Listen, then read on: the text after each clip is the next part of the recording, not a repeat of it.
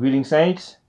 This is Brother Mark here with Out of the Cities Ministry, and today I have with me Brother Omar. Brother Omar, how you doing? All right, sir. Thanks for having me. Praise the Lord, brother.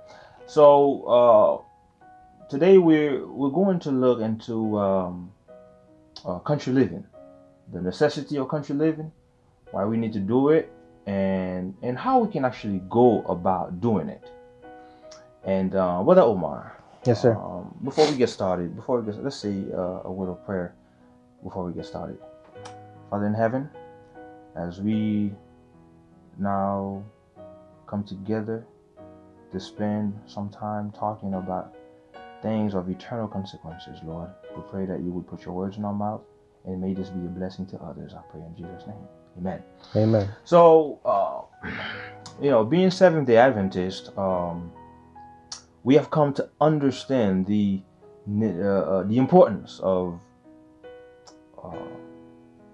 country living, the role that country living it will play in the last days, and the importance of it.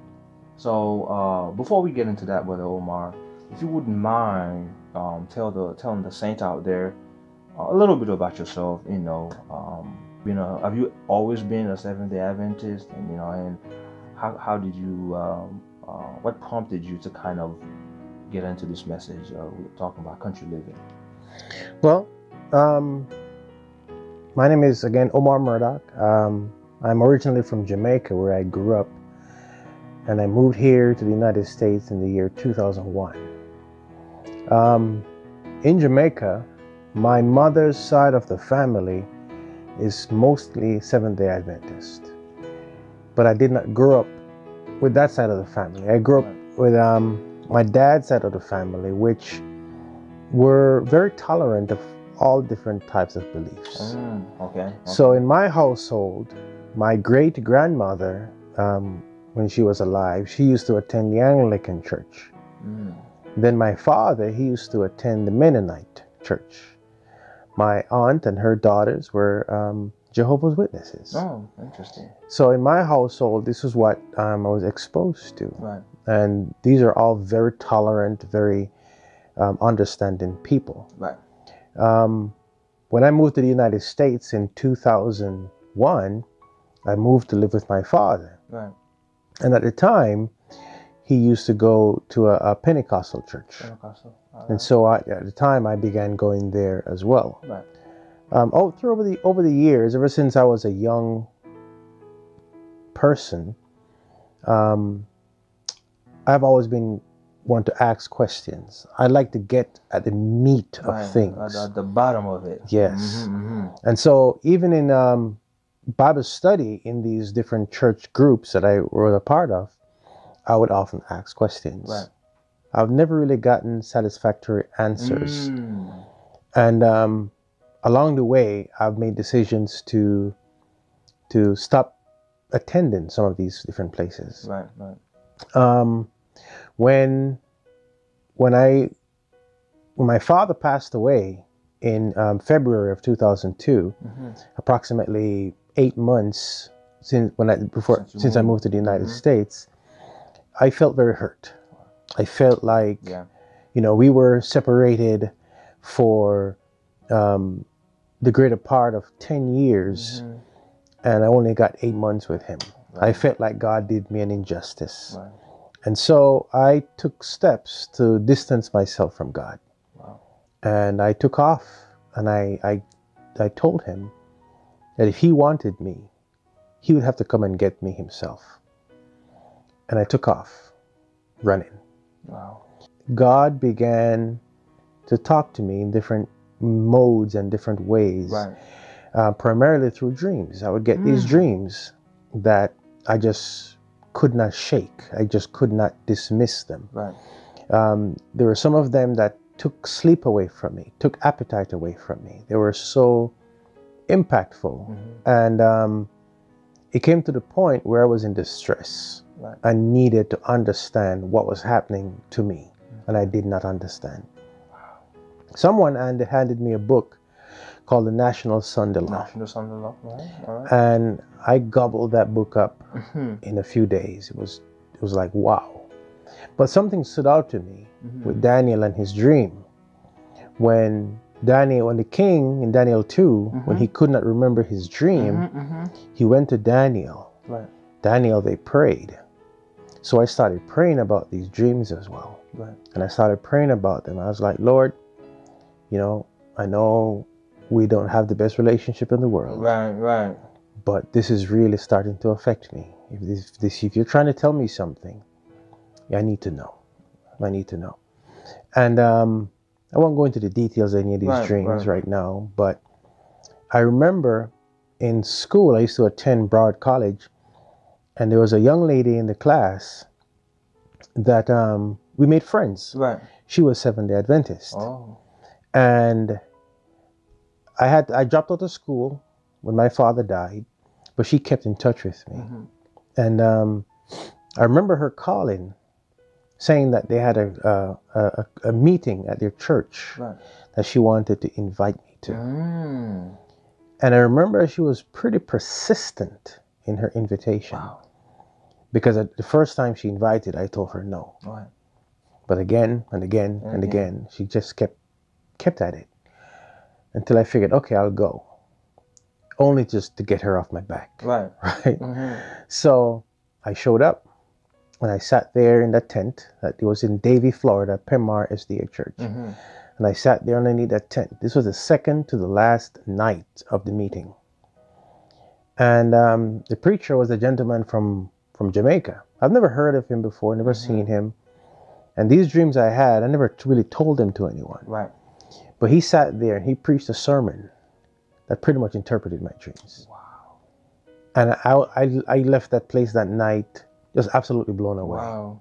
I was absolutely blown away. That is God speaking to you. That was God speaking to me. And that night, I made a decision. On my way home from the meeting, I said, you know what?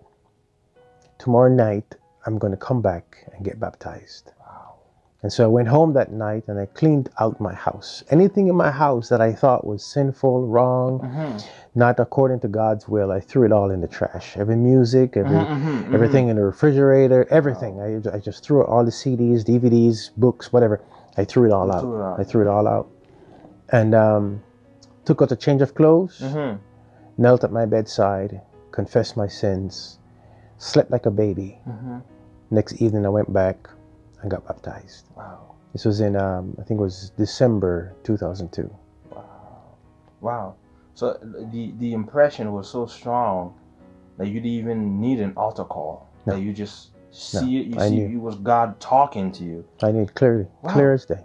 Wow. When he preached the sermon, everything became clear. Wow. So now, of course, over the years, now you become a Seventh-day Adventist. Went to the church, like you know, all of us.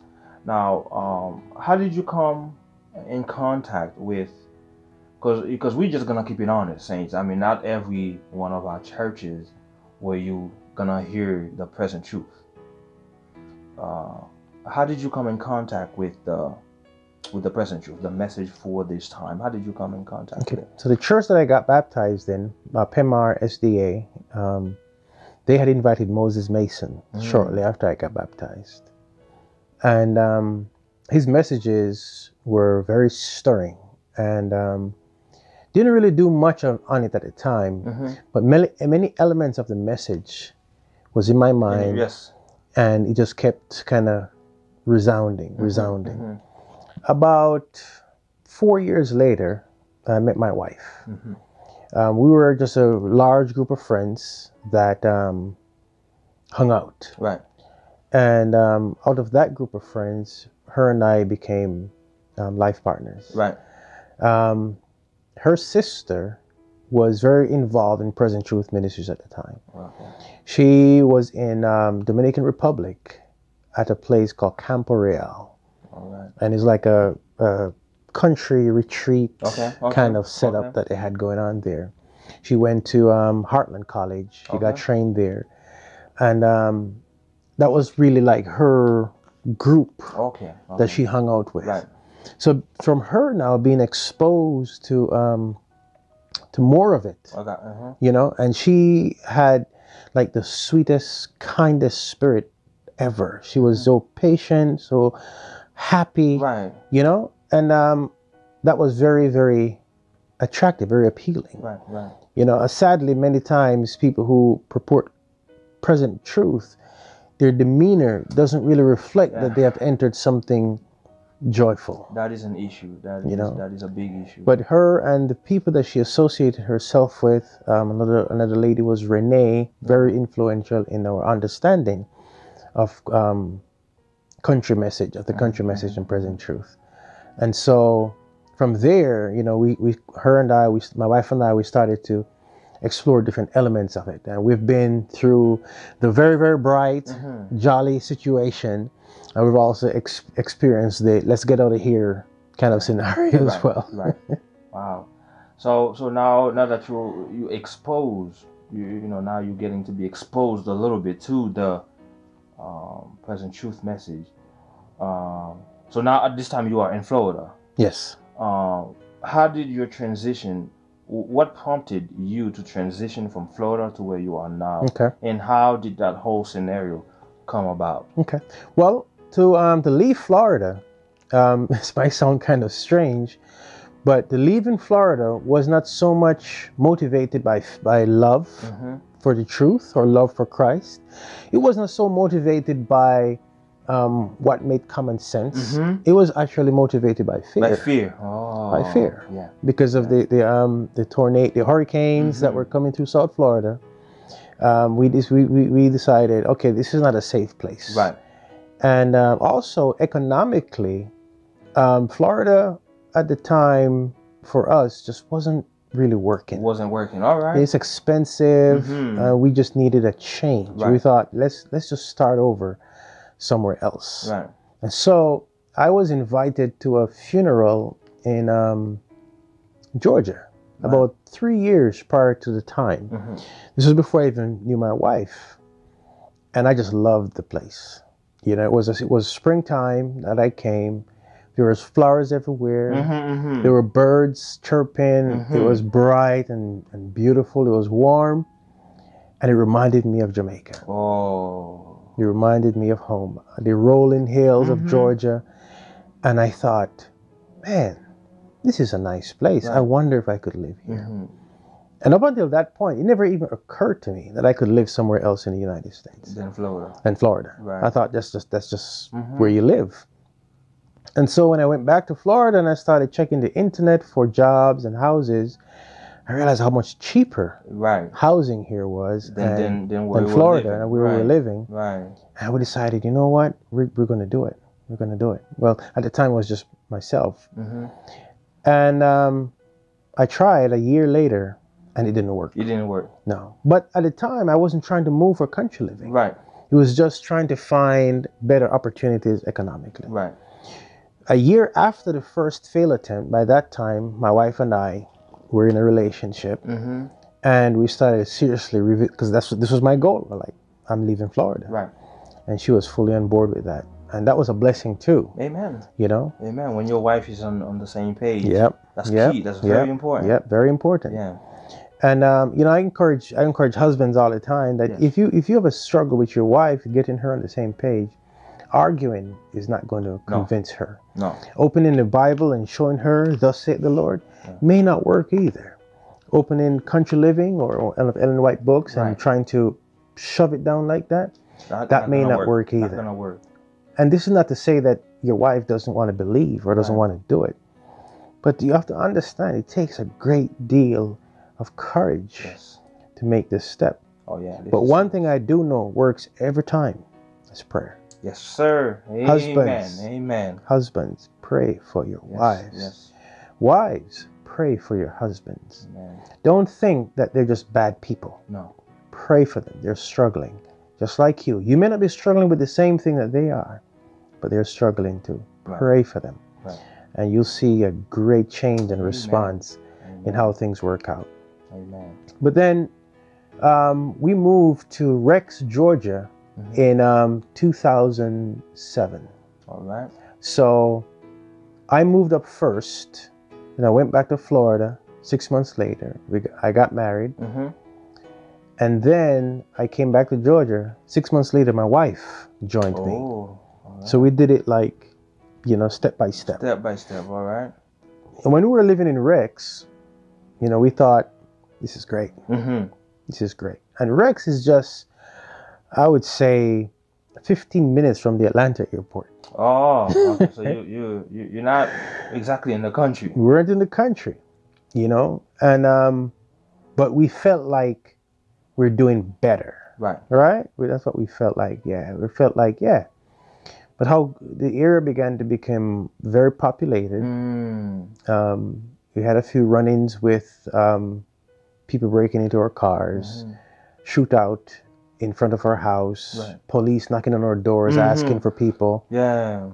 And we're like, this is not it. This is not it. This is not it. So, you know, again, the Lord brought people into our lives that were instrumental. Amen. And again, the Lord gave me a dream that initially basically said, okay, it's time to go. So I was like, Lord, I know it's time to go. I believe it with all my heart. But where? But where do we go? Yeah, that's the key question. Where do we go? Everybody's always asking, yeah. And, you know, sometimes you read things in the Bible or in Ellen White, it just doesn't register. It doesn't click. It doesn't click. Right. This was kind of like happening to us as well. We read it and it just didn't click at the time. So the Lord brought another couple into our lives that they were on the hunt ferociously for country living, country properties. Wow. And when we met them, you know, their zeal and their tenacity you got caught up. You got infected, you know. And then a little while after we met, the Lord said to us, wherever they move, you're going to be in the same vicinity. Oh, that's the same, not too far. Not too far away. That's right, not too far away. And we're like, okay. They didn't even know this. So we just started to tag along. Right. When they used to go looking for properties, we would go with them. Go with them. That's right. Amen. That's right. And that's an important point too, because you see, a lot of time we say we want to move, but then we just not doing nothing. That's right. We think God is going to like literally just come and drag us. No. You got to do things to show that you're serious. That's right. That's right. That's right. And along those lines, when they bought their property, we were not in a position to purchase a home at the time, but to do what I like to call a down payment on my faith. We bought some land in the same town that they bought their house. And when I did that, I was saying to God, I was making a statement per se. This is how serious I am. Are you really serious? This is how serious I am. Right. And we did that, and then while we were still living in the cities, we made a plan. The plan was to pay off our debt and get out of the cities in 5 years. Right. In 5 years, that was the plan. That was the plan. Because we thought this was what the steps were. You know, right. We were being told you need to be debt free. We were told these things. None of it is really true. That we've learned now. You don't have to be debt free to live in the country. No. Otherwise, like most people will still be in the cities. That's right. That makes it a message only for the rich. Right. And God said He's a defender of the poor. Exactly. So the message is definitely for poor people as well. Right. So when this happened, now we're like, okay, 5 years we give ourselves.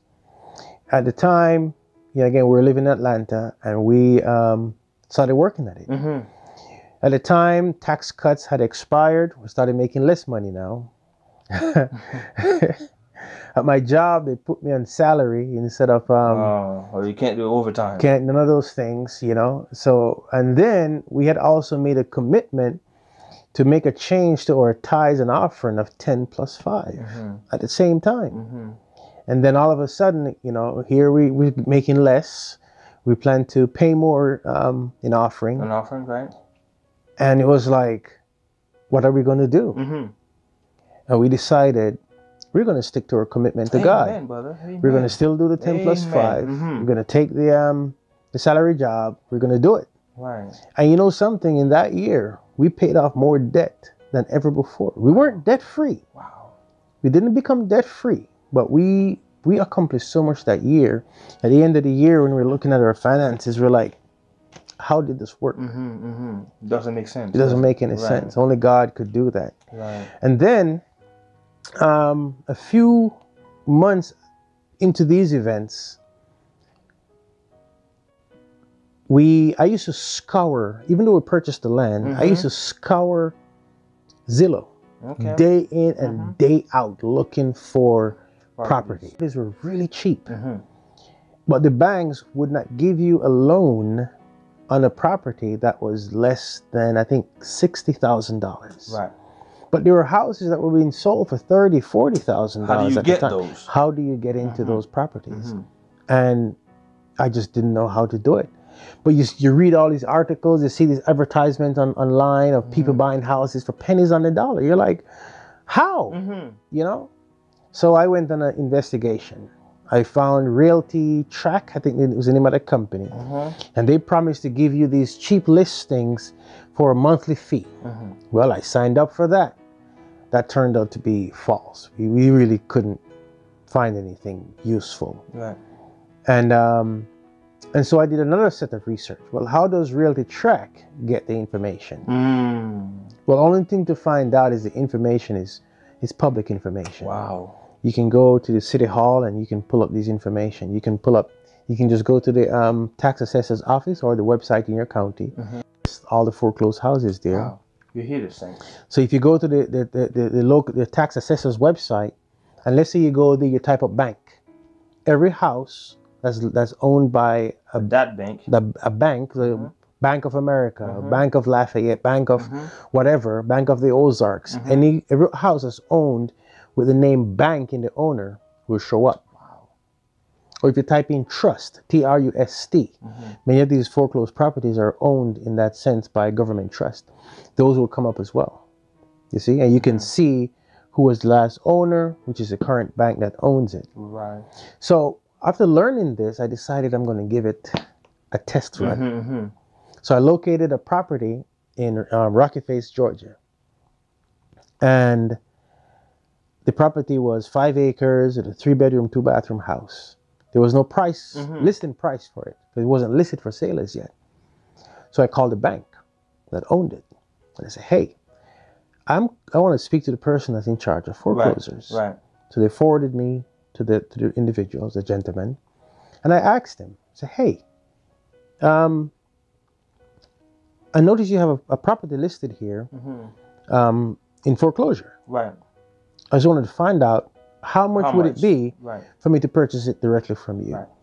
He said, well, this particular property, there used to be a mobile home on it, but when it was foreclosed, the person took the mobile home with them. So it's just land. Just land. I was like, oh, this is not going to work, right? Because I don't need just land. Right. I need a house. I was just trying to see how it works. Is this true? Is this false?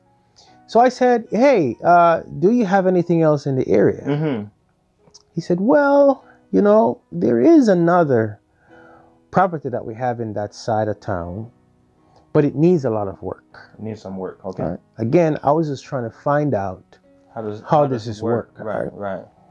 So I said, okay, what is it? He said, it's a 2-bedroom, 2-bathroom mobile home. But it's in really bad shape. It's like, okay, how much land? He said, just under an acre of land. Now, based on what we understood at the time about country living, this property was immediately disqualified, right? Not even an acre. No, you need minimum 5 acres, right? Because that's just not going to work, right? But I still just wanted to find out what kind of deal we could expect. So when I asked him for the price, he said, well, we're letting that one go for $5,000. I was like, what? Didn't sound right. I thought this must be a scam or something. Right. So I hung up with him and I called my wife. And I was like, honey, what do you think about the situation here? $5,000. She said to me, make him an offer. I was like, this guy not going to take me serious. Right. How are you going to make an offer on a $5,000 house? He goes, well, you can only say no. Right. So I said, what kind of offer should I make? She said $3,000. I was like, what? So I made an offer for 3,500. Okay. Long story short, Mm-hmm. they accepted it. Wow. Praise the Lord. They accepted the offer, right? We didn't have the money to do it either, but God provided. God will provide. God provided He always the means does. He always to does. do it. And so, yeah, we went ahead and we bought the property for $3,500. It took us 6 months Mm-hmm. and about $12,000 to $15,000 to renovate it and move in. And we did.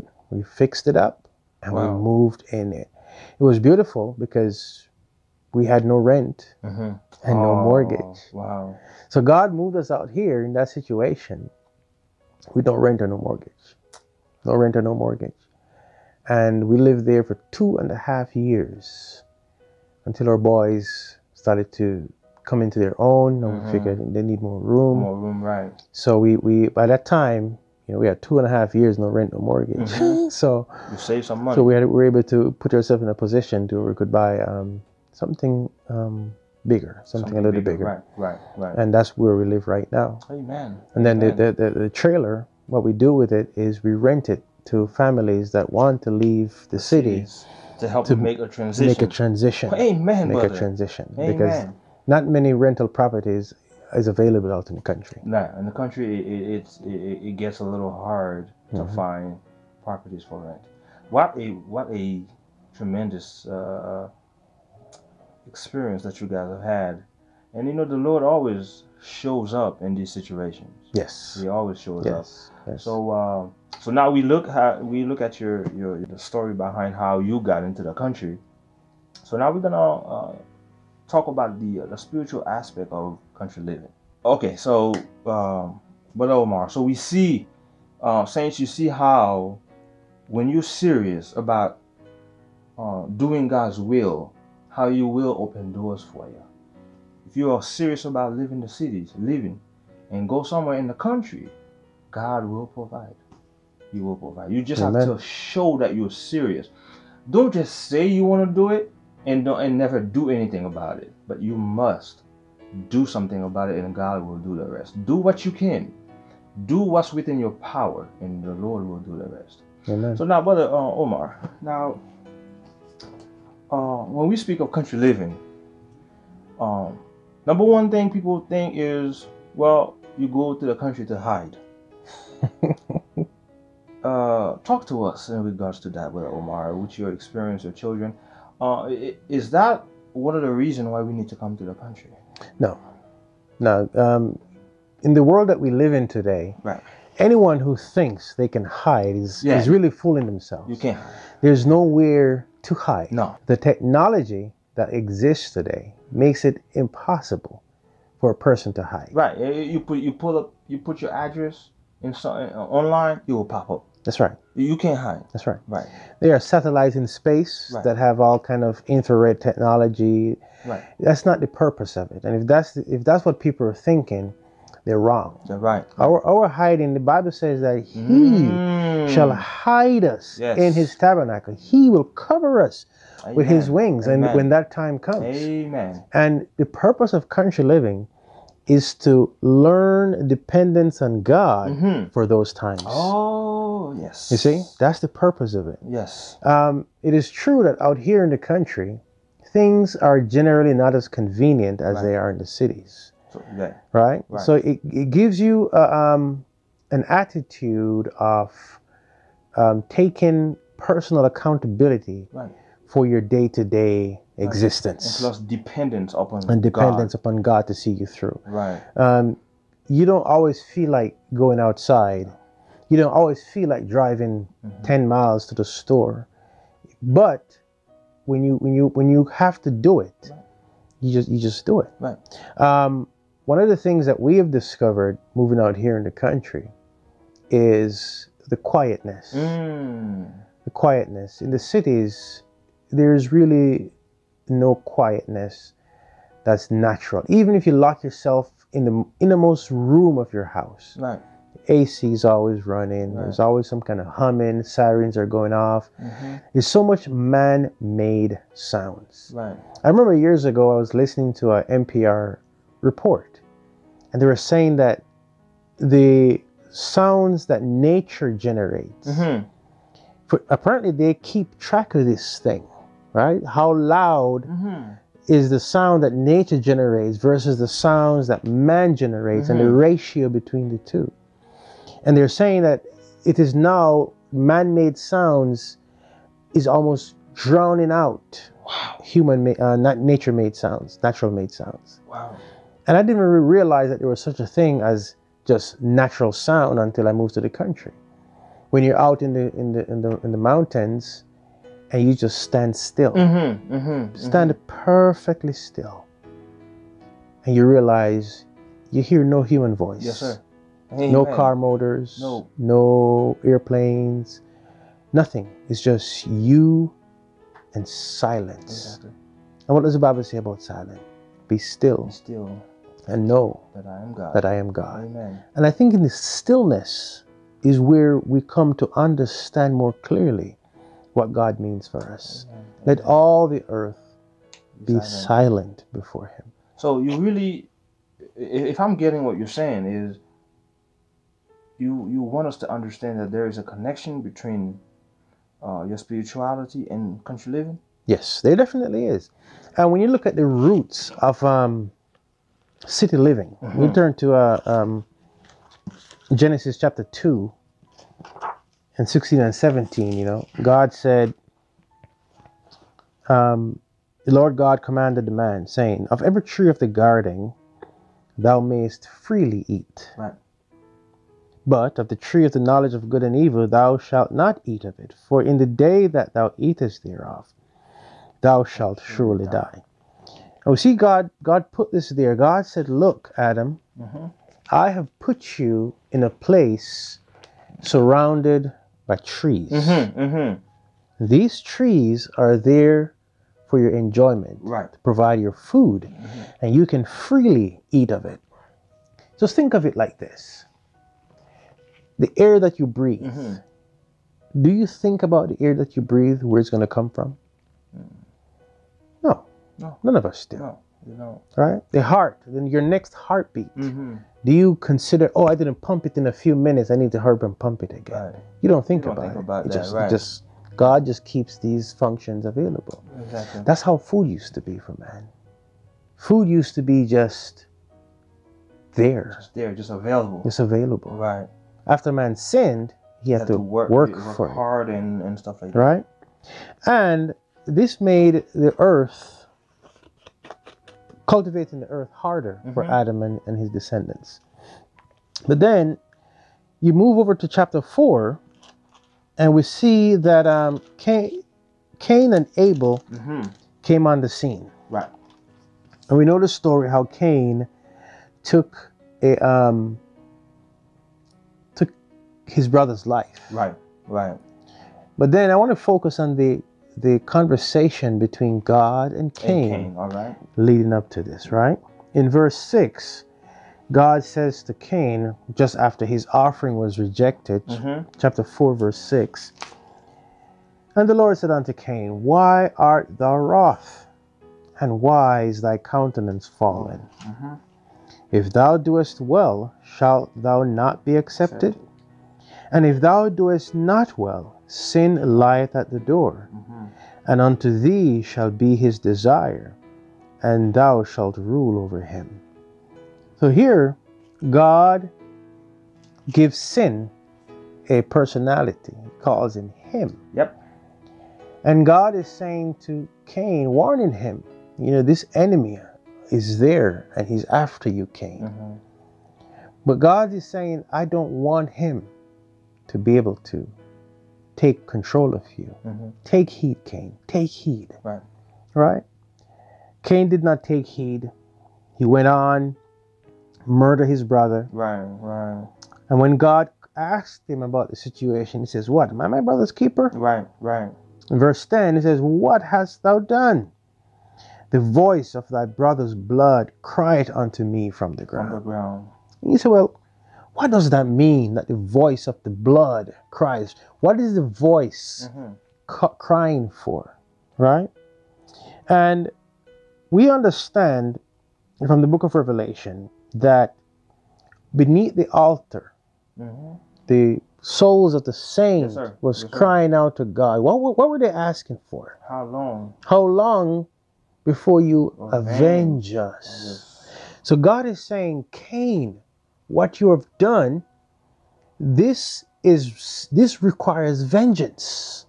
The blood that you have spilled requires vengeance. The avenger needs to get to you. Right? And look at how God deals with Cain carefully in these next few sentences. And now art thou cursed from the earth, which hath opened her mouth to receive thy brother's blood from thy hand. When thou tillest the ground, it shall not henceforth yield unto thee her strength. A fugitive and a vagabond shalt thou be in the earth. So God says to Cain, because you have done this, this is what your life is going to be like from now on. He says, you are cursed, from the earth. He said, you're cursed from the earth. The earth is not going to be your friend anymore. When you try to till it, it's going to be hard. It's not just going to respond to you the way it used to.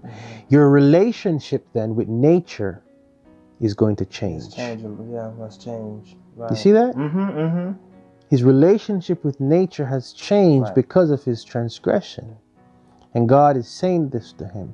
Because of what you have done, this is what is going to happen from this point on. Right. Cain, in verse 13, says, my punishment is greater than I can bear. And we see absolutely no remorse. Only selfishness. Right. Thinking about himself. Forget about my brother who's now dead. What if he had children? What about his wife? He had a wife, so it's not reason to say that Abel may as well have had a wife. What about he thought nothing of his parents who has lost their son. Only of self, and self all the way. We see it again. Behold, verse 14, thou hast driven me out this day from the face of the earth. From thy face shall I be hid, and I shall be a fugitive and a vagabond in the earth. And it shall come to pass that everyone findeth me shall slay me. Now let's look at what Cain perceived here. Okay? Versus what God actually said. Right. All right? Let's look at it. God said that you are cursed from the earth. Okay? Now, did the curse fall on Cain? Or on the earth? Or on the earth? On the earth. It fell on the earth. That's right. The curse fell on the earth. But Cain says that, I'm the one that's been affected by this. I shall be a fugitive and a vagabond. Right? Did God say that? Yes. Yes. He says, when thou tillest the ground, it shall not henceforth yield strength to thee. A fugitive and a vagabond thou shalt be in the earth. Right. Verse 12. Verse 12. And verse 14, so Cain quotes part of that. He said, okay, this is what God said. It shall come to pass that everyone that findeth me shall slay me. Did God say that part? No. No, he did not. No. Why? No, he did not. He did not. So why did Cain perceive that? Where was this coming from? This idea that because I have killed someone, I too should die. Where was that coming from? Jesus said, you have heard it said, eye for an eye, tooth for a tooth. But he said what? It is not so. Jesus said, this is a principle that did not originate in my kingdom. Right. See that? This is a man-made principle. This is a Cain-inspired principle. Right? And this goes right back into country living. I'm going to show you. Yes, sir. Right? So God says to him, no, Cain. No, you're misunderstanding my intentions, Cain. Right. He says, to prove it, the Lord said unto him, verse 15, therefore, whoever slayeth Cain, vengeance shall be taken on him sevenfold. And the Lord set a mark upon Cain, lest any find in him should kill him. Right. So Cain is saying, you have set me up for failure. Well, God is saying, no, God is saying, no, I'm not. protect you, a mark of protection. That people know if they find you, they shouldn't harm you. Right? This is to prevent that. Right. I don't want things to get any worse, because what you have done has cursed the earth. Right. But remember, that was the vengeance. The vengeance that Cain's blood, that Abel's blood required, fell on the earth. Right. So he's saying, if somebody else kills Cain, then that vengeance is also going to fall on the earth seven times greater. Right? Right. And God is saying, I don't want things to get any worse. I want you to live, Cain. I want you to live. Verse 16. And Cain went out from the presence of the Lord and dwelt in the land of Nod on the east of Eden. Cain knew his wife, and she conceived and bare Enoch. And he builded a city and called the name of the city after the name of his son Enoch. So you want to go away from God. That's right. And he built a city to be able to do that easier. Right. So here's a man that's faced with the prospect that, hey, my relationship with nature is no longer one of unity. I need to find a way of life then that doesn't require me to depend on nature. Wow. And you see how cities are set up. Cities are set up to depend on self, depend on human inventions. Right. In the cities, many kids don't even know that foods don't come from supermarkets. Right. They think food grows in Walmart and he just shows up. Right. I remember a young child coming out here in the country before, and they saw tomatoes growing. And they're like, "Oh, this is how tomatoes come from." Wow. They just people take it for granted. People don't realize that kids don't know this. Right, and that's what city has done. Yes, it's a dependence. It's a dependence on human systems. In the city, you don't really think about where food is going to come from. You don't really depend on God for the food. You depend on God for money. Right. And once you have money, you figure, I can get everything I need because it's right there for the buying. The convenience. The convenience of it. Right. You say, okay, I'll trust God for a paycheck. Right. You know. Wow. But once you're out in the country, you realize, well, guess what? I'm going to have to trust God for more than just a paycheck. Oh yes. You see? I'm going to have to trust God to keep me safe from snakes. Yes. From what do you call those things? Coyotes. Yeah, all of them. Yes, sir. You know, but in the city, you don't have to worry about stuff like that, do you? You worry about humans, which to me is far more dangerous Right. than any wild beast you can come upon out here. But this is where we are today, where we feel like in the city there's more safety, there's more security than there is in the country. We went to do a seminar on country living one time, and we had a Q&A session. And a gentleman asked me the question, so when you're in the country, do you go outside at night? Well, yes, we do. Well, when you go outside, what do you see? Like, oh man, you can see the stars, it's so beautiful. Yes, sir. You know, he said, no, you misunderstand me. In the woods, what do you see? Do you see eyes looking back at you? Like, no. And there's nothing looking back at you. You just see trees and darkness, and you just hear crickets going off in the woods. But there's no eyes looking back at you. Right. And this is where people have it, that somehow it's very fearful to live out here. Right. You know, we go away and we leave our houses unlocked. Yeah. And nothing goes missing. Nobody comes in. We sometimes we go to sleep forgetting our doors open. Right. Not just unlocked, just open. I remember while you're saying this, I remember one time we came home and we had a lot of stuff to carry. So I unlocked the door and I left the key in. Happened to us several times? Yeah, I left the key in the door. And we went to sleep. Yeah. And in the morning, I'm looking for my keys. I couldn't find it. And it's when I went to the car and I'm coming back in the house. I said, oh, this is where my key is.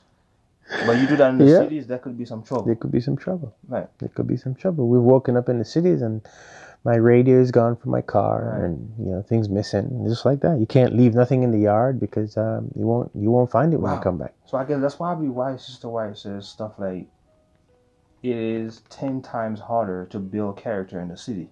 Yeah. Because of the convenience You don't really feel the necessity to depend on God. That's right. Because everything you need, you have it. That's right. That's right. And that's the model. That's the model of man-made cities, of earthly cities. The model is we are going to create such a way of life, right, that we can deal with ourselves. Exactly. You know? And we see Babylon employed the same principle. We're not going to trust God to keep his word. Right. Okay? We are going to do this ourselves. He claims he won't flood the earth again. Right. But just in case he doesn't keep his word, right, we are going to be prepared. Right? Right.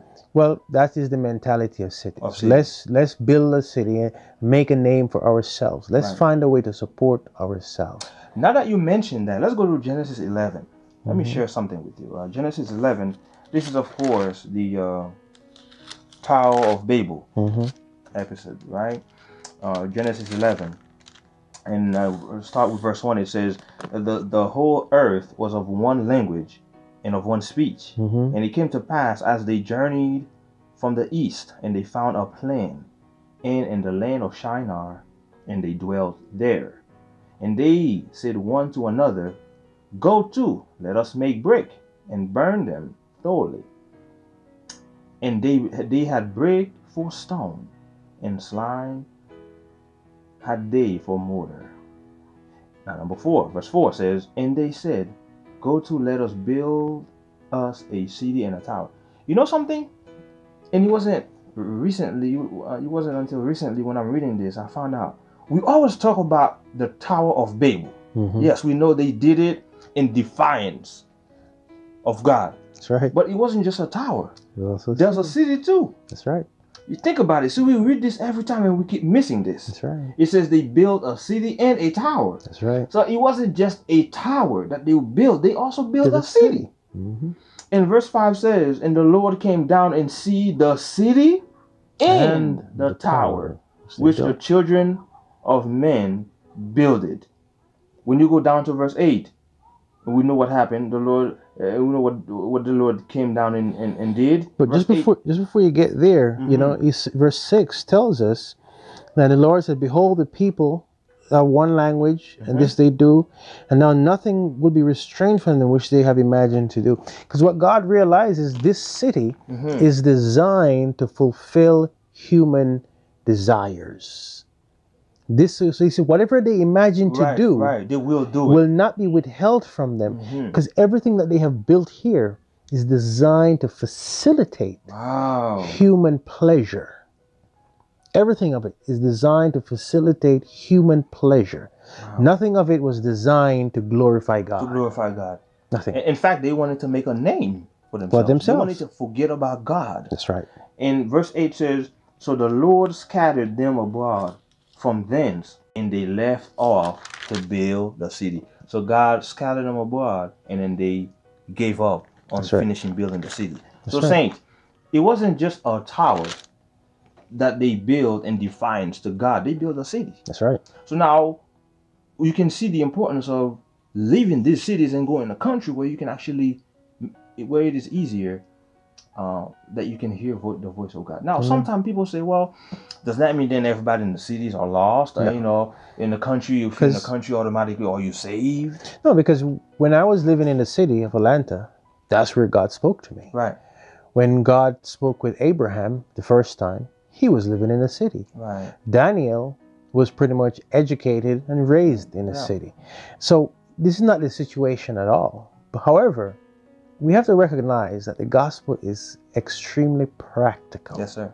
Very, very practical. And the counsel that is given through Scripture, it's one that for now we may not see how common sense is going to really make.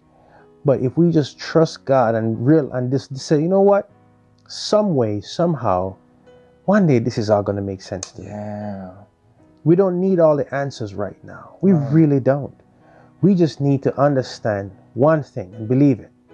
God means us all the good in the world. Amen. Do we really believe that? Amen, brother. Amen. Do we really believe that? That's what it boils down to. Right. Do we really believe that God will never set us up for failure? For failure. Or do we really, are we among those that think that God hardened Pharaoh's heart so that he can be lost? Now let me ask you this, and this is a question that a lot of people ask us. What do you think? Because a lot of people hear these messages and they see the truth in it, but still they won't make that step, that first step. What do you think is keeping people from making that step? What do you think is keeping people really to just stay in the cities and not making the move, even though they see? So let me ask you a question. Would you consider yourself that every single element of truth that you obey perfectly? Yes or no? No. Right. Same here. Right. What is keeping you from doing it? It's the same thing that's keeping them from doing it. It's the same thing. Right. You know, it's people who haven't made the step.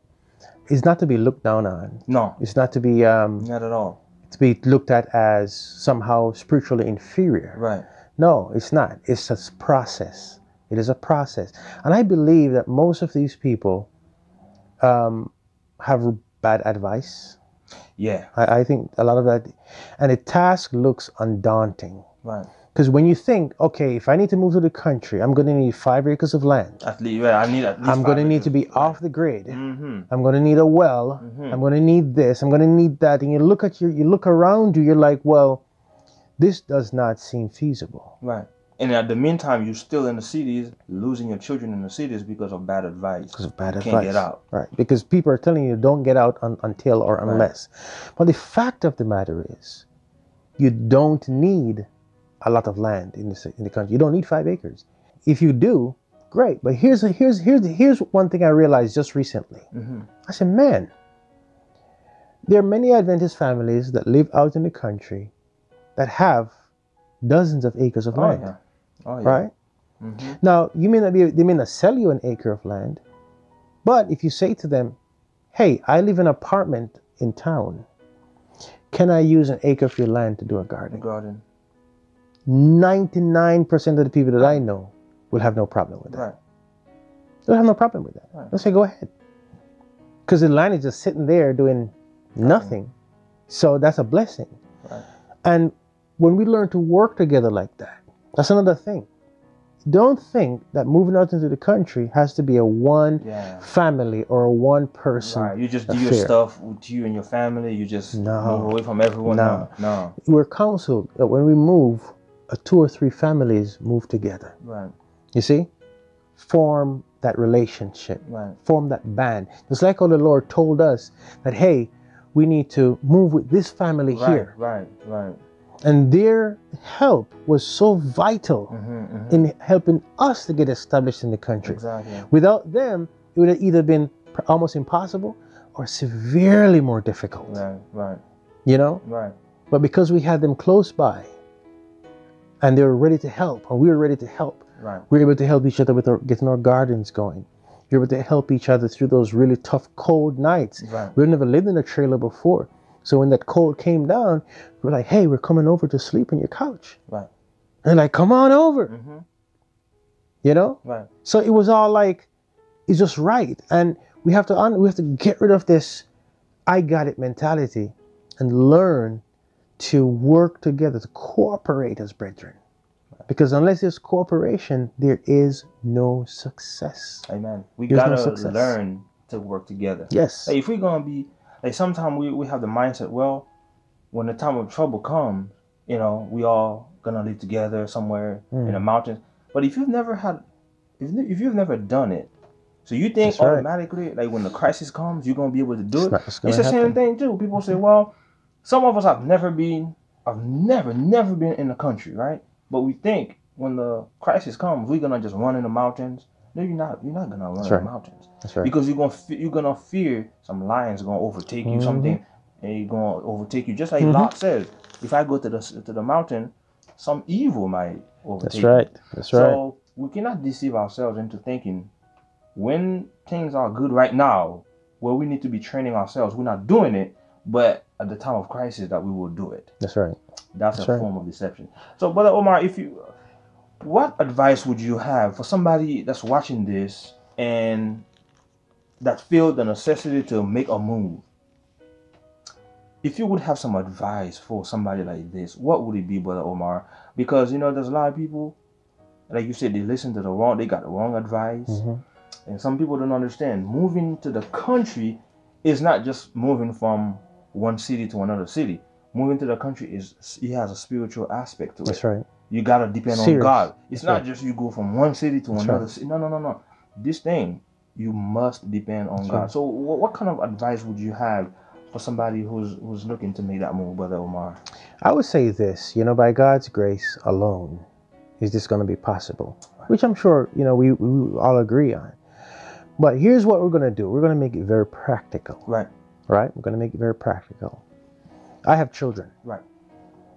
When my children ask me for something, I typically say, why should I do it for you? Right. Tell me why. And I require something in return, whether it's behavior or a chore or something. It's not always the case, but if it's something significant, you don't just give handouts. Right. Now, this is not to say that you can work to get yourself in the country, but there are practical things that we need to start doing from now. One, we need to come to a mindset. That's the most important thing. The mindset is this. One, I may have to drive an hour to get to work each way. Yeah.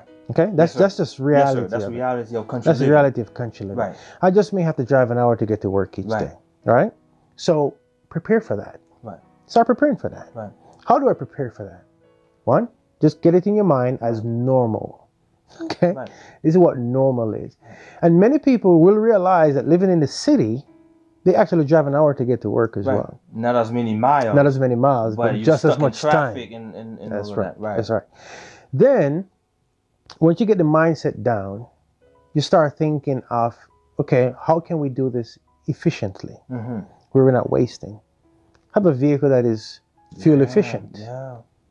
Find a vehicle that's fuel efficient.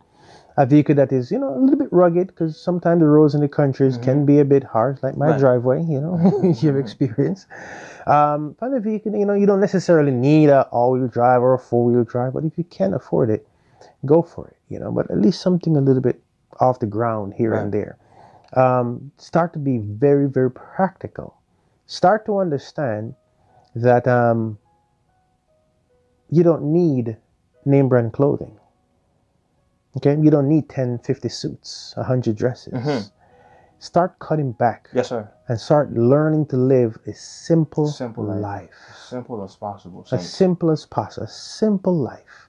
When we were paying off debt, that's when we realized. And by the way, we're not debt free. We're not saying we're debt free. That's important. Yeah, right? You want to make sure we're not debt free. Don't if think. You're waiting for you to be debt free to be in the country, well, you don't know how long that's going to take. And in the meantime, your children are getting influenced in the city, so you don't want to do that. But being said that we're not debt free, we'd rather have a mortgage in the country than in the city. Right. You see? Right. So if I'm going to have a mortgage, might as well I have one in the country. Right. So we think of things very practical. Right. Because the Spirit of Prophecy tells us that practical godliness is what we need today. We need practical godliness. Too much theory. Right. We say we don't do. Yeah. We need practice. And so we look at it like, where you are right now, if you can't find the means to purchase a property or anything, what can you do to put a down payment on the faith that God has put in you? Right. The faith that is in you, as small as it may be, there's an action that can accompany it. Amen. Amen. And as small as that action may be, make it. Right. How about going to the hardware store and buy yourself a peach plant, put it in a bucket, and begin to care for it? Exactly. Right? Because guess what? It's going to take about 2 years for that plant to start to produce fruit. But if you have a head start, when you come to the country and you plant yours, by the next year, you have fruit. When we plant ours, there's no fruit. We have to wait. So if I knew this when I was living in the city, that, hey, start your fruit plants from now. Right. You can just move with them. Right. But start them from now, so that when you move to the city, to the country, that's a down payment. That's faith. That's saying your faith is what I'm expecting based on God's promises. Amen. So God has made a promise. Well, are my expectations, my hope, are those in alignment with the promise? Right. And if they are in alignment with the promise, press forward. Amen. And the promise that Ellen White gives us is this: nothing can be specified until a move is made. So you're not going to know everything you need to do until you do something. Right. Got to do something. You got to do something. You're going to build a house, right? You walk up on the land and it's wooded. Right. You don't know where the foundation is going to be until you cut down all the trees and clear the land of roots and things like that, right? Even then, you still need to call in the professionals to say, okay, this is where this is the best layout for this house, based on how the water will flow and all of these things. This is where your foundation needs to be, right? But none of it is going to be possible until you do something. So saying you hear it, that you got to do something. You have to do something. It doesn't have to be something big. And this is where people tend to think, if I don't do it big, it's as if I did nothing at all. Think of the widow's mite. Yes. That small seed, the small penny that she put in that offering plate was more. Yeah. Right, it was more than because what the other one gave. It was weighed down with faith. Amen. And that's what is of value to God. Amen. That's what's of value to God. It comes down to faith. It comes down to faith. So a move from the city to the country has to do with faith. Yes. And it's not, and faith, again, is not an abstract idea. Right. Faith is not simply belief. Faith is action that is guided by belief. Exactly. See, that action, there's a belief on what God has said, why I'm doing this action. Amen. I'm not going to do this action without a thus saith the Lord. Amen. The reason why I'm doing this action is because God said. Amen. And if you have a God said, oh man, that's the sweet, that's the easiest way to express faith, because God has said. That's the only way to express faith. Only way. Because if I express it otherwise, it becomes presumption. Right. So we know what God has said.